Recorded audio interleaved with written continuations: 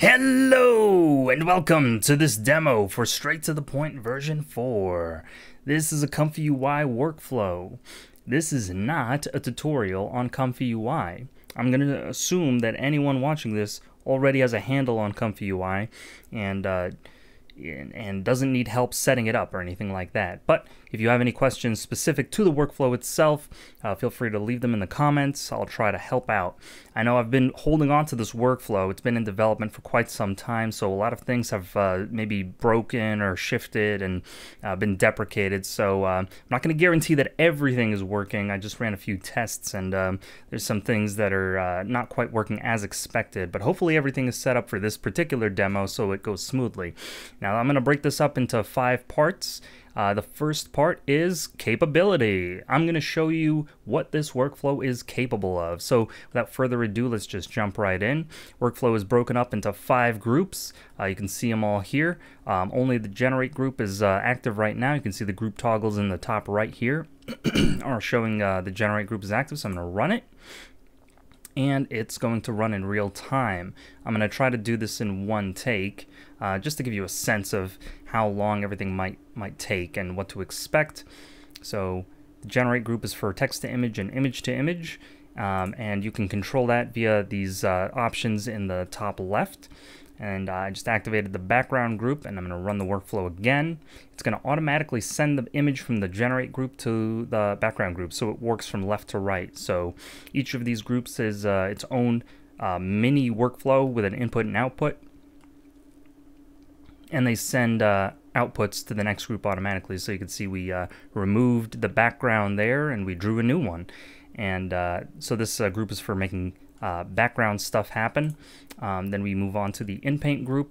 I'm going to run the workflow again. It's going to load the image into these mask nodes, and with these you want to open the image, the mask editor, and paint out your mask like so. We're going to turn this lizard into some kind of cat creature. I'm going to turn off these because they like to turn themselves back on, and we're going to run the workflow. And this will in-paint whatever you ask it to over here.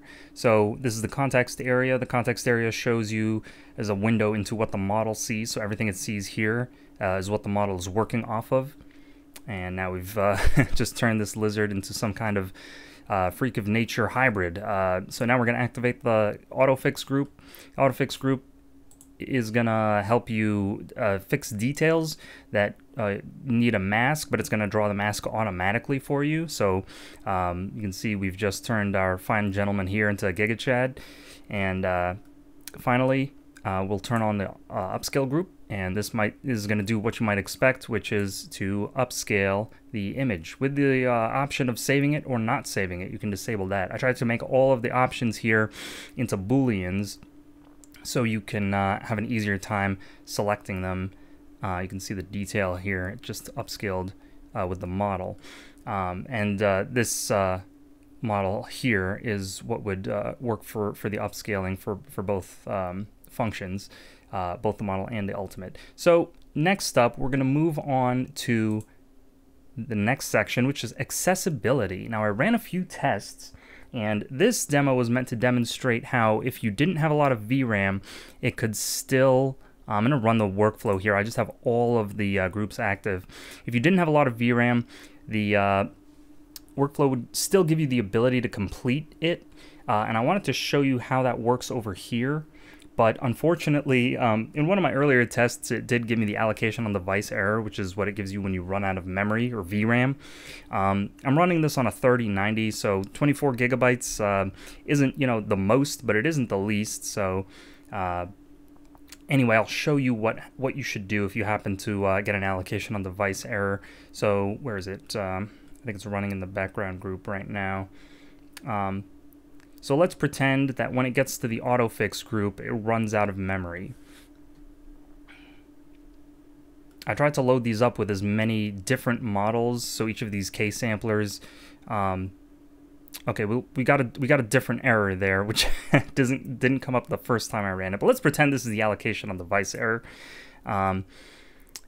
what you would do is you would just run the workflow again, or you would turn off the later groups like this, and then run the workflow, because Comfy has a kind of caching system where it saves the output and then it unloads the models from the previous groups, like the background and the generate group that were used to create that output, and then it just sends the output forward. So it keeps the cache but discards the models in its memory.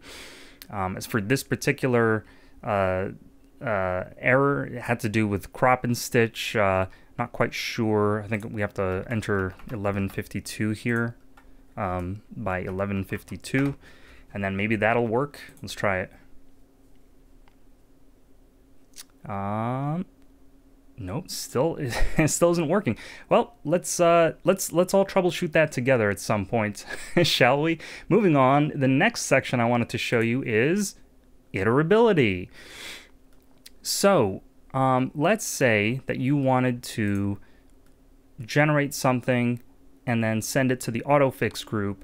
So when you deactivate these groups here, like the background and InPaint, you can actually skip them and then send the output from the generate group all the way over here, and it'll just take it and run with it.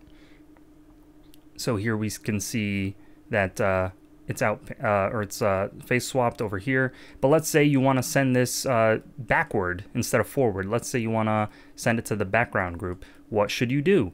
Well, that's why we have these memory groups here. You can activate the memory group, run the workflow. It'll send the image to that group in the beginning of the workflow.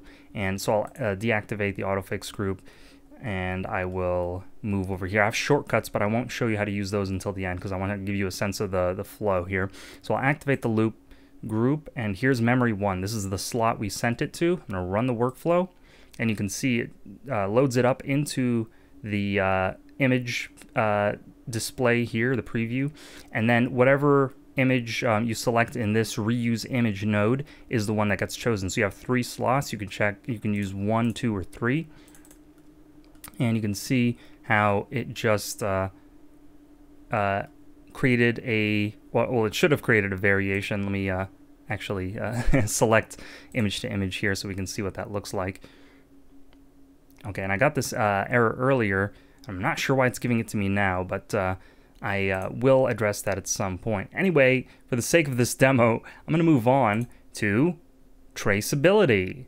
So I created these images earlier. Let's say you want to drag in this image here. You finalized it, but you created it with separate workflows. So you're of the mind that separating your workflows into individual JSON files is the way to go, and it makes creating workflows and managing them easier. Well, let's say you sent this image through a bunch of different workflows, and then you ended it up on the upscale step, and you were to drag it in, and you wanted to know what prompts, for example, you used to make it. Well, let's see what happens. What do you get? Oh no, you only get the upscale group. So you only get the final step from the workflow, because that was the workflow that created the image. So you've basically lost your prompts. You don't know what parameters you used to make this image. And if you deleted all of the previous steps, or the images that were created during the previous steps, you have no hope of ever recovering that. Well, let's see what happens when you drag in an all-in-one workflow. If I zoom out here, you can see all of the steps are present, and you can go in and look at what prompt you used in each of these steps.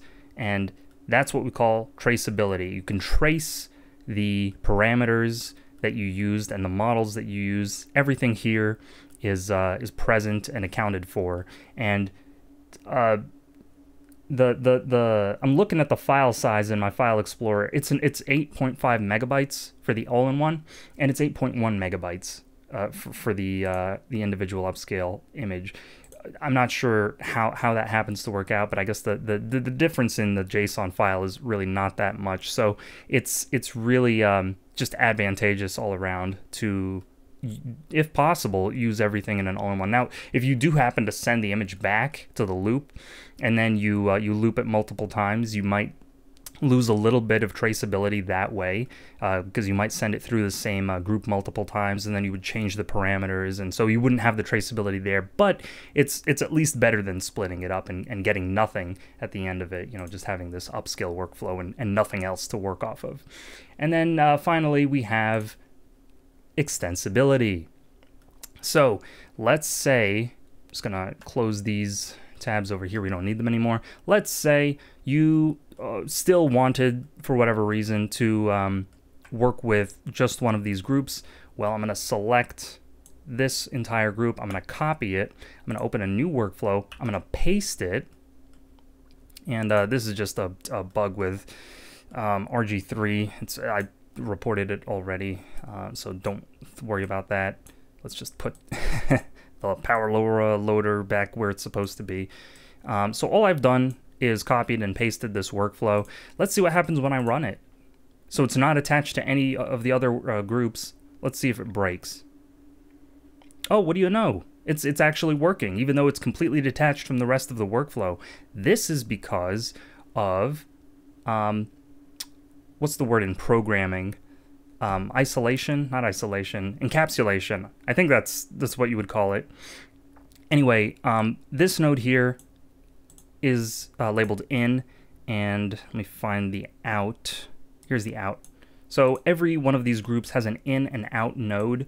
The out doesn't really matter what it is. It just has to be the node that deposits the image. The in node is what matters. So this is what takes in the image, and you can see here it's I think it's called a coalesce. So whichever input is the first to not be null is the one that it accepts. So let me come back here, and let's say I want to drag in this, I want to move in this upscale group here. So I'm going to select everything, I'm going to copy it, I'm going to go back to this this unsaved workflow, and I'm going to paste it. And of course, again, we get this annoying error. Let's just have patience. All good things come with patience. So let's drag it back over here. And then let's find our input and output nodes here. Let me unmute everything first. There we go. And here's our in node. So I'm gonna show you here. So it's taking its input from this default load image node. So every one of the groups has a default load image. That's what it would default to if it was, for example, isolated, like you were to copy it and paste it to a new workflow. That would be the input right there. But let's say that we want to output this image over here, and we'll put it in the first slot. So it'll coalesce on this output, and this will become the default now. So let's see what happens when we run it. So the seed over here is frozen in the generate group. Let's run the workflow and see. And there you go. It just automatically sends the image to the next group. So extensibility is the idea that you can change the order of these groups any way you like, and they're encapsulated as complete workflows in and of themselves. And you can add to them, you can take away from them, you can reorder them, you can refactor them. It doesn't really matter. So that's the final part of this demo. I hope that wasn't too long. I hope I can figure out these bugs before they mess.